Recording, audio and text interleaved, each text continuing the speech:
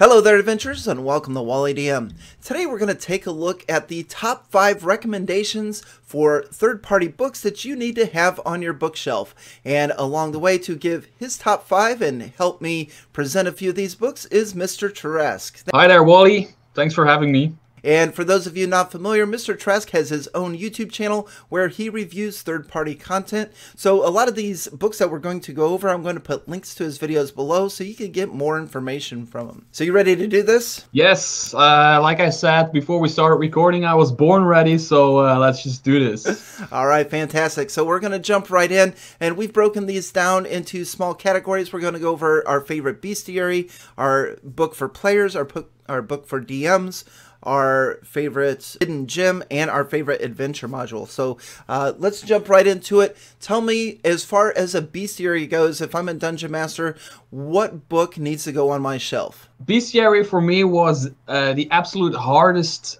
pick, because I have a lot of bestiaries and I love bestiaries, and when I'm bored I love just sitting down flipping through a bestiary. That's one of the main things I love doing. And although I was leaning towards Kobold Press because they have 3 very good bestiaries, there is one bestiary that remains a little bit under the radar for a lot of people, and that is the Ultimate Bestiary Revenge of the Horde by Norde Games, which is for me an absolute blast to, you know, I just look at which bestiaries do I use the most, right? Which ones do I find the most on my table when I'm playing Dungeons and Dragons, and this one must be one of the most used for me because basically it's a bestiary about like the common beasts we know when we play lower level Dungeons and Dragons, like kobolds, orcs, trolls, goblins, stuff like that. So the basic stuff, but they just give them new abilities, they give them new challenges, they give them new lore, and they really go deeper into those beasts we as players often see as just necessary evil we have to kill to get the job done, right? We often see them as just being in the way and we need to kill them to feel heroic. And the creators, Norde Games, just created more of the lore of it, and there's just so much they do right. Like, for example, they have like a treasure box, like a treasure table for every creature in here. Not like every creature type, but every creature in this book has like its own treasure table. So every time you kill one of these, you get to roll like a d6 or a d8 or whatever. And sometimes you find nothing on them, and sometimes you find something very interesting on them. For example, my favorite beast out of here must be the flying kobold. Yes, okay. There is a flying kobold. It's a kobold with wings who can barely fly, but they can fly. But they throw like flasks that function as grenades, like Molotov cocktails. And every now and then when people search these bodies, they can find those grenades, put them on them, and throw them in combat. It's that stuff that just really goes really deep into this book. Like, there's also gnolls in here, and there's like these rat people in here. I just love it. All kind of horde creatures, and I absolutely love it. It's not the thickest one, but it is... and it's just all tied together. It's not like a book full of all kinds of different creatures. It's all tied together into one thing, Revenge of the Horde. So that's my bestiary. Man, you have me sold on flying kobolds with grenades. I mean, that sounds awesome. I mean, and you're exactly right. A lot of times you go in, and especially for first level characters, you just fight goblins or fight kobolds.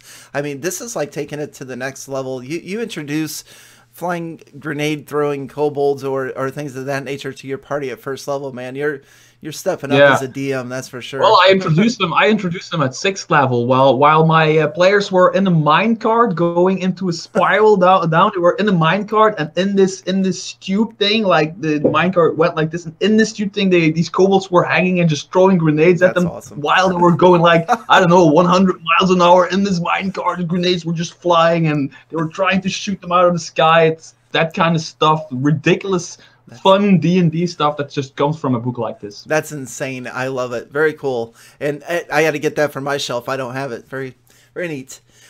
So since you sidestepped Kobold Press, I'm going to have to bring it into the fold, and I'm going to show a couple of them.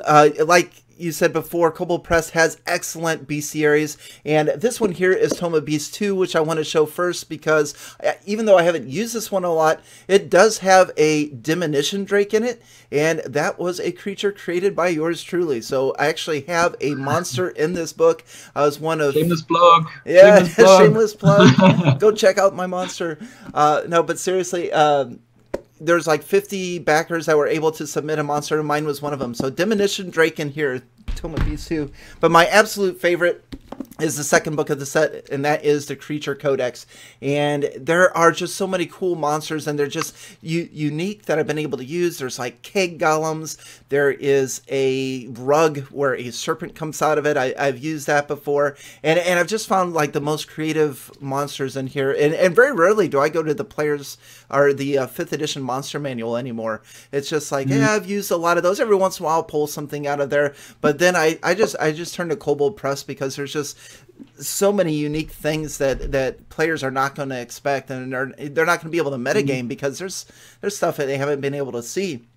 Now, in the very first book, the Oculo Swarm, that's my absolute favorite. It's got all these eyeballs that swarm around, and it like swarms around you, gets in your space, and it tries to suck your eyeballs out, and it's a lot of fun.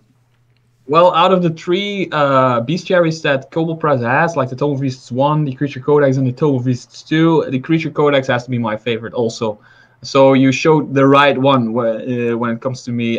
Isn't that the one that has Baba Yaga, even stats for Baba Yaga, if I'm not mistaken? It might. There's like 400 monsters in here, so yeah. So I mean, that's like if I look at the monster manuals or like the bestiaries that I have on my table, the most like I just said, Revenge of the Horde, like the Creature Codex is in my backpack when I have a physical session. Before all the stuff happens, I have a physical session. Like the Creature Codex is always in there. Even if I didn't prepare a monster out of it, I always bring it because there could be a moment like I have to flip open a bestiary, and that's like a lot of the times that's the bestiary I go to. So that's a very, very good pick. Yeah, I like it a lot. Okay, so bestiaries are a lot of fun, but those are definitely DM type books. If you're a player watching this video, we've actually got a pick for you as well. And you need to grow your shelf and get a few things there. And of course, with third-party content, make sure you ask your dungeon master before you start customizing your character with those types of things. But Mr. Tarrasque, what do you have for players that are going to be like, I need something for my shelf? What do you have for me? I have kind of cheated for this one because for the player book, I actually selected more of a dungeon master book, and also it's not more of a dungeon master book. I know it sounds very weird what I'm saying right now, but I've selected Svilland, which is a Norse campaign setting focused around the idea of Vikings and the Viking lore and like the Norse mythology with like Thor and Odin and Freya and whatchamacallit. And it is a setting, in Norse setting, an entire worked out setting. But the reason I chose this for players is this is the kind of setting book that also has like player options in it, and it has a lot of player options in it, and it has magic items and everything, but it also has like subclasses for a lot of classes. It has its two unique classes, so not even subclasses for a class, but like unique classes where you are one of those seers that can look into the future and use the spirits. Spirits are talking to you. If you've watched the show Vikings, you have the seer type dude in the show Vikings, the blindfolded person that can see stuff. You can basically build him with this thing. There's new feats in here, there's new races in here, and I just think if you want to, even if you're not playing in this campaign setting, which is an awesome campaign setting, but if you're not playing it, for example, you're playing in Midgard, but you want to create a character that just comes from the north,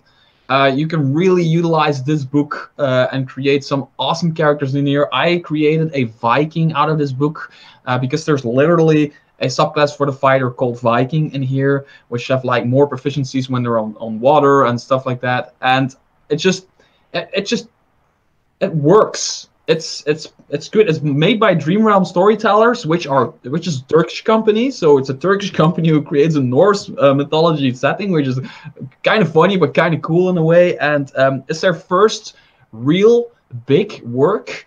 And together with this, they also have like adventures coming out, adventure path, a few physical, a few PDF, and it just makes sense. It's just one of my favoritely written campaign settings with a lot of options for players. I absolutely love it. Now, does this book also go into the Norse gods and things like that? Yes, yes, yes. There's a lot of stuff about the gods, and they even like there is all kinds of like the lore of the gods, but they also talk about where clerics are not called clerics. They actually get a different name, and paladins get different names.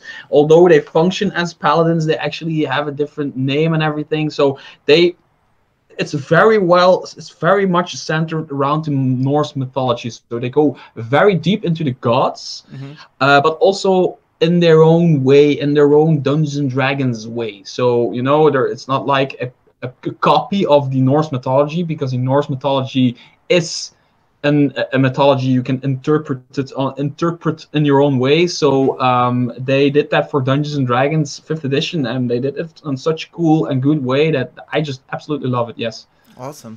Yeah, that sounds like a lot of fun. I mean, Vikings, I mean, I think you sold a lot of people right there when you said Vikings, because I could see that and seeing into the future. I mean, now if you just multi-class or whatever, you know, a Viking that can see into the future, then, you know. But, no, very, very cool book. I like it. Yeah. For me, I went with a little bit of a thinner book, and this is one of my favorites, and it could actually even be a hidden gem, and this is the Big Book of Backgrounds by PB Publishing. So with Tasha's Cauldron of Everything coming out, it gave us a ton of new options. Xanathar's Guide gave us a ton of new options. But one of the things that's absolutely missing from 5th edition was new backgrounds. So even though we've got all of these new classes, we're still using the same backgrounds. We're still using your sage, your soldier, your outlander, your hermit, your guild artisan, your charlatan, things of that nature. And what the Big Book of Backgrounds does is it has over 40 new backgrounds. And as a DM, I've went through and I've vetted all of these myself. I've read the entire book, which doesn't happen very often because I don't like to read a lot. But this one intrigued me enough that I read through it all. So if you want to get a change in your character building, if you would like to pick some different backgrounds, and with the backgrounds, you get your personality traits, your ideals, your flaws, your bonds. I mean, I built enough characters in 5th edition that I'm kind of tired of using the same old ones. So instead of soldier, sage, and things like that, you can get a prisoner, a collector, an undertaker, a collector, a journalist. I mean, just really cool backgrounds that you can use not only to create your character, but also to help create a backstory. Yeah, cool. I actually think that's very interesting what you say with those I often see when I'm a dungeon master and people are creating their character, like the background is always like one of the last things, you know, they're creating their character and like they're almost done it. Oh yeah, I forgot. I need to pick a background. And that's just because at the first stages, the first years of 5th edition, people were like, oh, there's these backgrounds that give these little tiny role-playing edges, and well, people are getting bored of them. So I think it's a very cool thing that they created a book with more backgrounds, because yeah, just when I make a fighter, I almost always go like soldier. I don't know, and when I make a wizard, I almost always go like with sage or whatever. So I can really see how that book can really add to a game. I actually have a book from the same series, which is the Big Book of Horrors. Okay. Here somewhere. And I knew this existed, but I've never taken a look at it. So yeah, you definitely got to pick it up. The PB Publishing, they've put out some really good stuff. There's some really good people too. So okay, so those are our picks for our top 5 as far as a player book is concerned. Now, what about Dungeon Masters? Because there's obviously something that we could recommend for a DM. What do you have for us as far as that? What does every DM need on their shelf that's geared towards them? This is my absolute favorite book. Okay. Not like only in this category, but this. If you ask me what is your favorite book on your shelf, for me it has to be Tales of the Old Margreve. Oh, by Kobold Press. You know, I'm a big fan of Kobold Press. I mean, everybody who watches my channel knows I'm a big fan of Kobold Press, and everybody who watches my shelf knows I'm a big fan of Kobold Press. This is, for me, it's their best work, and it's some of the best work in third-party Dungeons & Dragons. It is a magical forest.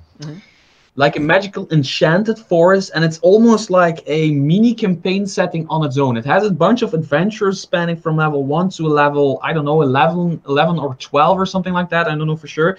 But that's not the main thing. The main thing is the rules for the old Margreve, which is it's an old magical forest, and there is an entire rule set where you can gain the advantage of the forest or like the disadvantage of the forest. For example, I'm just if you are like doing stuff that the forest doesn't like, then the forest can punish you in some tiny little ways, but it's not like you cannot really put your finger on it. And as a dungeon master, it is a really fun system to troll your players, and my players had so many good laughs. For example, at one point you're running away from a T-Rex, right? You're running away from a T-Rex, Jurassic Park style, and you're running away. Oh no, there's a T-Rex behind us. And suddenly somebody comes up with the idea, we just grab a branch and pull yourself up, and we'll climb these high trees, and the Tarrasque, the T-Rex cannot touch us. So everybody does that, and there's one dude who wants to grab it, but it's just the branch is just a little tiny bit higher, you know. It's just like 2 or 3 inches higher for that person. So their difficulty class they have to make for that roll is just like 2 points higher or 3 points higher or something, and they cannot really put their finger on why. For example, it all has to do with your race. It all has to do with your class. If you're like a druid, elf druid, then you get all good points. But if you're like, sometimes if you're like a barbarian who pees against sacred trees, then you all get you get all bad points, and then the forest starts doing things. For example, when you go from one place to another, you're walking and you're traveling through this big open forest, one person just starts slacking behind all the time, and they cannot really, and the other people just have to wait up every time for this person, and he's just walking. He's like, damn, there's just roots in the way constantly, and there's a rock in the way constantly, while these other people are just walking, having no problem with it at all. So that's the kind of stuff that the old Margreve does, together with some very good adventures that tie into that system, that really play off of that system.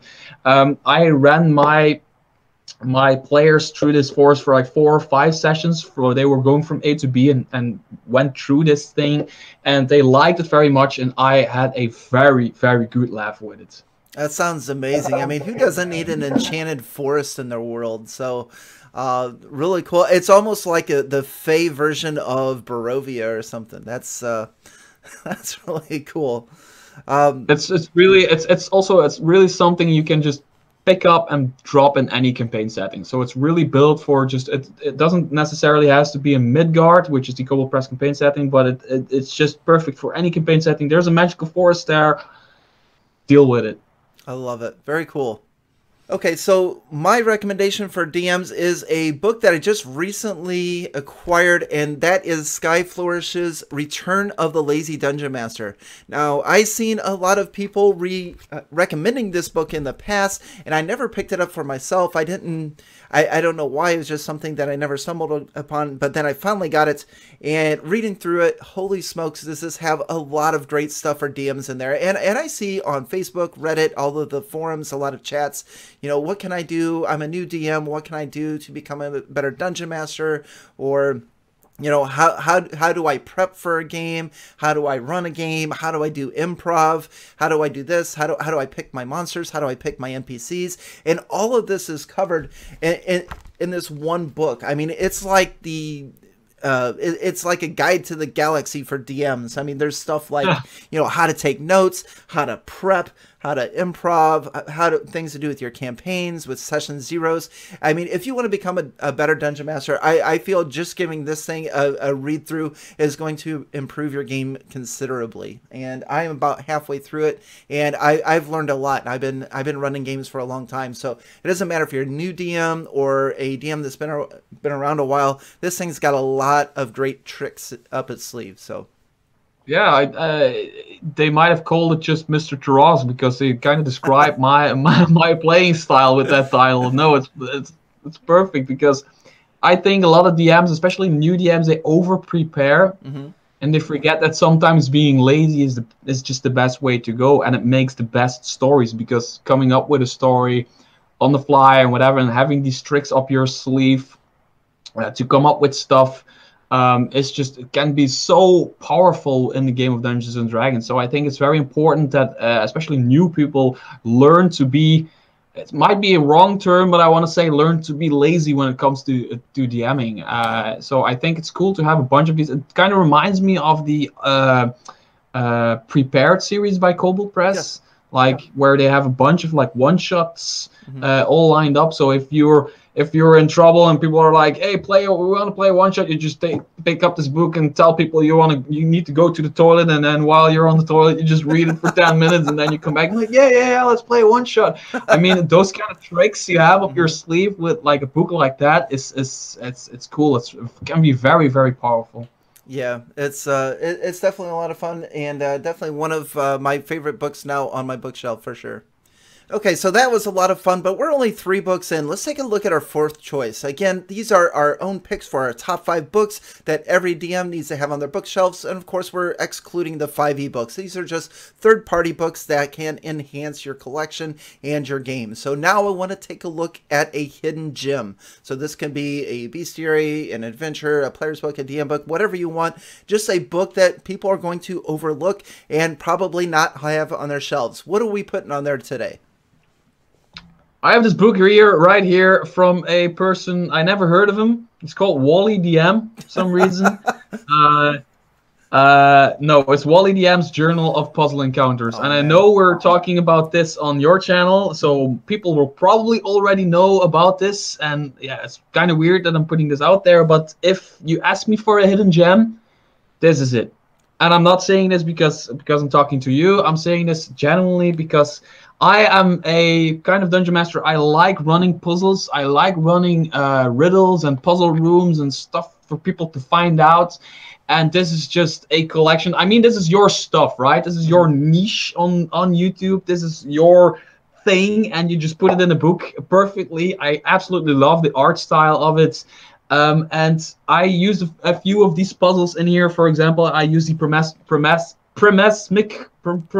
all on the cover. Yes. I used it, which somebody now has as a magic item, and they're now trying to buy these gems in order to get it to make it work, because I kind of changed it that they can always use it to create doors, and I did my own thing with it, but it's Dungeons and Dragons, so I can do whatever I want.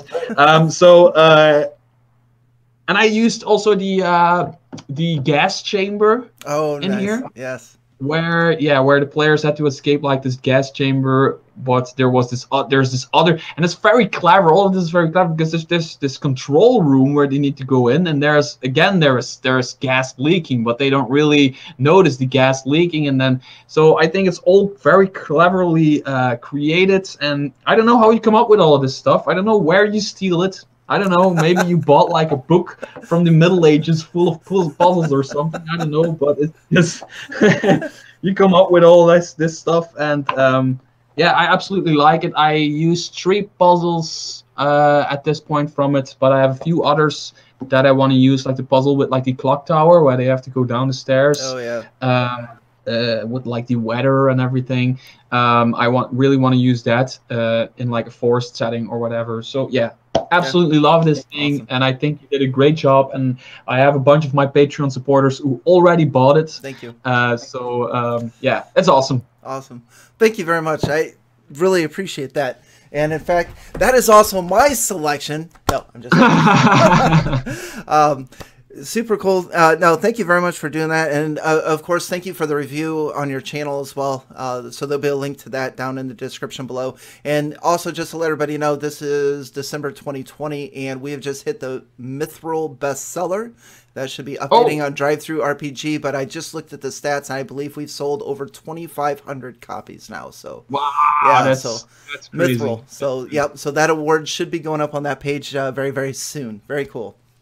So my hidden gem is Nerzugal's Dungeon Master Toolkit 2. Now, Nerzugal actually has a Toolkit 1. He's got a Game Master Toolkit, and he's got a Toolkit 3. But this one's probably the one that I've used the most so far. And this is written by Stephen Williams, and I'm also not just saying this because I know Steven and he's in my Dragon Heist campaign and also a very good friend and very good friend of mine, but his stuff is very much legit. And in this one in particular, we've got 5 dungeons, we've got 5 one-shots, we've got magic items, we have ideas for random encounters, and we've got monsters. And you can see the thickness of this book here. I mean, just all kinds of great stuff. And I would definitely recommend having this series because each one of them is different. And if you like puzzles, and hopefully you do if you're on this channel, you get at least 10 puzzles in every book. And I've actually done a few reviews of his puzzles on my channel. And I believe Statue and Key, which is number 53, is in this book as well. The random encounters are really fun. So if you're looking for like a random encounter in a forest, like we were just talking about the Menagerie book, you could also just go through this book and you could add some extra little random encounters. That could just be that. It could last for a few minutes, or it could just totally go off on a tangent and detour you somewhere else. The magic items are fun. You've got like the Boots of Necromancy, the Bouquet of Woe. You've got some figurines of wondrous powers. You've got a portable trap, some weather orbs where you can pretty much summon a tornado if you want to, and all of these cool little items. And definitely, as far as printed books, everyone that is available for print is on my bookshelf, so be sure to check that out. All you have to do is, most of his stuff is on the DM's Guild, and just look for Nerzugal and you will find some amazing things to add if you're a dungeon master. Cool. I'm going to be completely honest with you. Never heard of the guy, never heard of the book. But if you know him that well, make sure to tell him to send me a review copy, and I'd be happy to take a look. Just putting it out there, because yeah, it sounds really interesting. It looks like one of those big workbooks for getting your driver licenses or something, like the thickness like paper of it. So I think there might be a lot of useful stuff in there. Yeah, I mean, random encounters, stuff like that, especially for newer DMs, it's so important to have like a fallback when your players suddenly decide to set up camp in a place where you didn't expect them to. Right. You're like, I need something to happen. It's perfect to have like these tools at your disposal to do that kind of stuff. Absolutely. For me, the basic go-to is just, there's a roper and it kills, it tries to kill you or something like that. But yeah, there's a lot of dungeon masters that really still need that, those tools to get the job done. And I think those kinds of books are very important. Absolutely. All right, now it's time to round out our top 5. So we've each presented 4 of our favorite books that you need to have on your bookshelf. Let's look at an adventure module. What third-party adventure module would you recommend for DMs to pick up? I'm going to be completely upfront with you. I cheated. I did too. Because I got 2 of them. Oh, there you go. No, I was going through my adventures, and only my printed adventures, of course, like no PDFs. And I mean, I have a pile of them. They're not on my shelf. There's a pile right there. I cannot show it, but it's right there, with all kinds of these things. And there's 2 that just pop out that I almost always grab when people ask me to run a session for a new group, or run a one-shot, or run a mini adventure that has like 4 or 5 sessions or something. There's 2 adventures that I always grab, and I cannot for the life of me get it over my heart to choose a favorite. So I'm gonna cheat, and I'm gonna show Shadows of the Dusk Queen and The Shore of Dreams. Okay. One of them, this one, is a one-shot. It is a Eastern setting one-shot where your players go into an inn run by this beautiful lady who everybody is in love with, as you can see. She's a bard, and she runs this inn called the Shore of Dreams. And this is a one-shot. It's very, very small. I mean, this is one session, a short session, but the art, look at the art. I mean, I just want to show it. Like, oh yeah, that's amazing. There's just so much personality going on with what they describe as a simple waitress. So she's a simple waitress, but there's so much personality in here that it works. And I absolutely love it for its plot twists. I'm not gonna tell you what it is. There is it's simple storytelling, it's basic storytelling, but simple in a good way, you know? Less is more. There's a good plot twist in here. I've ran it like, I think 4 or 5 times, and nobody ever saw it coming up until now. So I have to say, if you run it, make sure one of your players does not play a, how do you call those robot player races? Gearforged, Warforged. make sure your players don't play that, because then the trap doesn't really work. But that's all I'm saying. That's all I'm saying about that. It's just beautifully written. And it is by two of my favorite writers, by the way, very quickly. It's by JVC Perry, who is maybe, I'm almost in love with the dude, because like a lot of my stuff on it's like, and then there's Florian Emmerich, if I'm pronouncing that's a German person who makes a lot of great adventures like Shore of Dreams, and then there's Warriors of Sehanine, which I'm playing right now with my Patreon supporters. So yeah, two very good writers that created a awesome adventure with some great art. And then there's Shadows of the Dust Queen. Nice. By Kobold Press. This is more like 3 or 4 sessions, but it is also a contained adventure, like, and it reminds me of those classic adventures, those 3.5 classic adventures, like, I don't know, Forge of Fury or the Sunless Citadel, like a contained adventure crawl. And this is just within a dark forest, and there is this queen that controls the dark forest and corrupts it, and your players have to go from point to point to collect stuff in order, like shards of a mirror, in order to defeat the Dust Queen. But they can choose when they do what encounter, and some of them are combat encounters, some of them are role-playing encounters, some of them are like environmental encounters. So there's like 6 shards they need to collect or something. And then at the end, there is this choice they need to make, which will tear the party apart if you're unlucky. But it is just a very well written, contained thing, and I can probably run this without the book. That's how many times I've run. That's very impressive. When people ask me like, "Hey, let's start a D&D party. I want to play D&D again. It's like been 5 years." I'm just like, "Okay, let's do it." I just put this thing on the table and I barely look at it. That's how well I know it. I know some of these stats out of my heart. It's just that's one of those things I grab standards. So yeah, nice. That's why I want to show it. Yeah, those are super cool. I have never looked at them. I don't actually get a lot of adventure modules or anything. Even with the actual 5e published stuff, I've only ever ran one of them. But those definitely sound cool. I definitely want to check out that one-shot one, because I'm always looking for ideas like that. And even if you don't run adventure modules, you can always pick parts out of them to throw in your own game too. I think that's what's so fun and amazing about them, is if there's a scene in a adventure module that you want to throw into your game, you just take it out and put it in there. Yeah. Speaking of which, my adventure module is not here yet, because I also cheated. Because I haven't run, I know it's because I haven't run a lot of adventure modules. There's only one that I've actually dug into a little bit, and that was the playtest version of Hecna.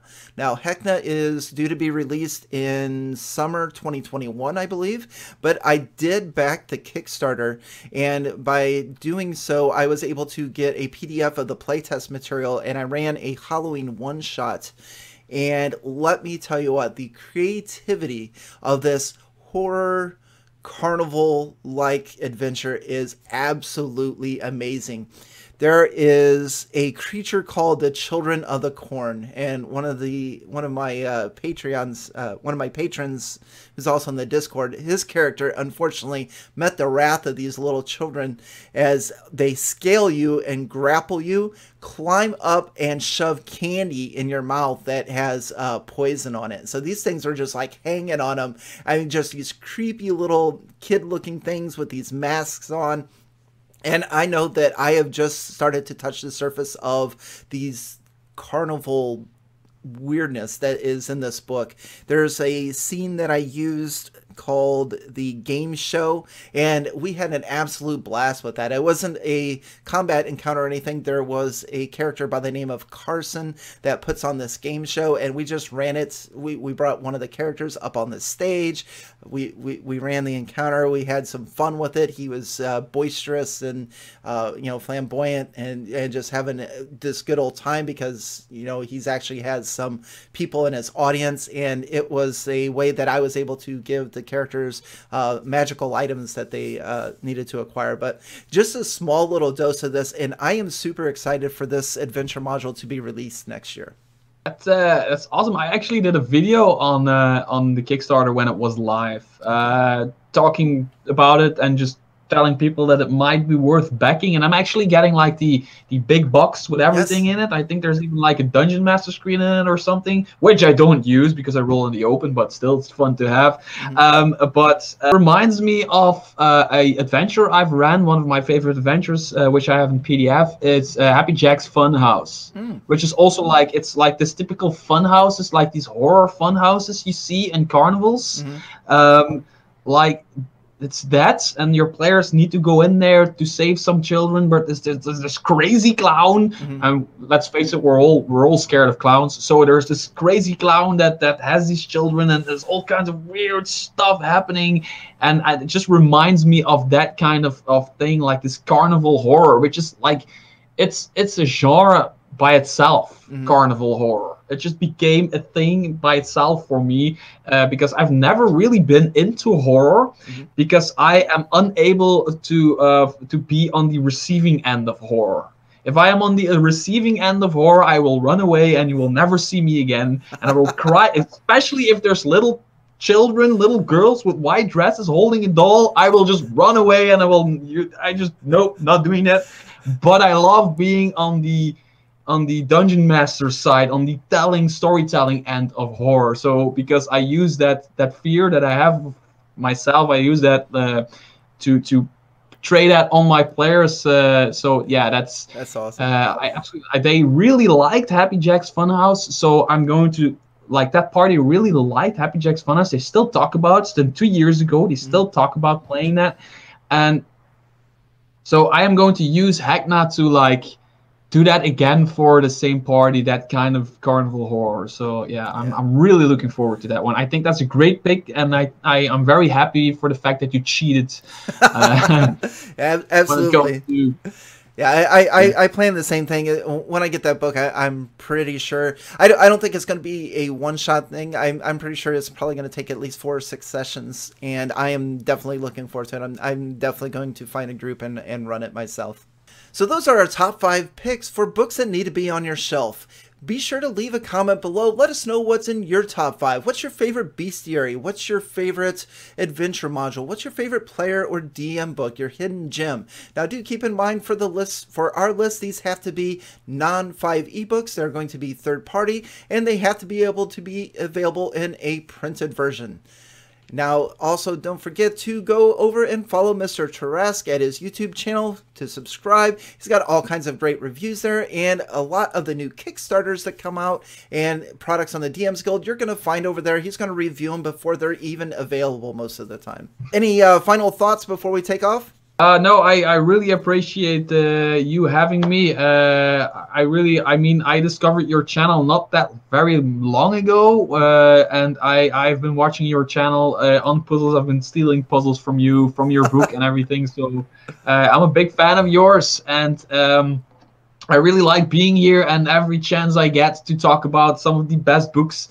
Probably if you ask me the same question again, I will probably choose 5 different books. So I really like throwing books around in order to. So yeah, everything I review on my channel, just to address your viewers very quickly, I don't do negative reviews. So I only review stuff on my channel that I actually like and that I want people to know about.